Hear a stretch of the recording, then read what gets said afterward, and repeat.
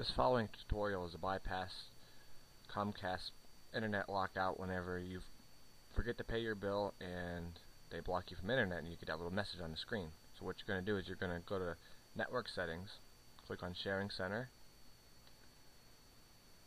You're going to click Change Adapter Settings on the left bar. Right click it and select Properties on the local area connection.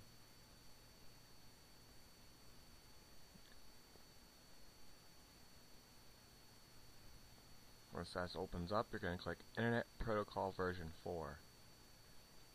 You're going to double click that, and then in the window that pops up, you'll click Advanced at the bottom of the right. Then you'll click the DNS tab at the top.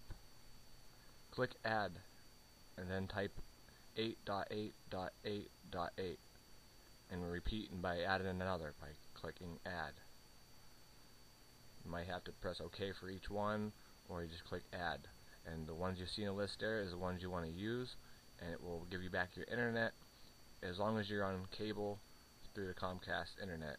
If your cable is already installed by a previous one, like say Dish Network, and your cable is already intact and you've set up your internet by yourself and Comcast did not come to your house to set up a line, you'll be able to get free internet access permanently as long as you use these public servers.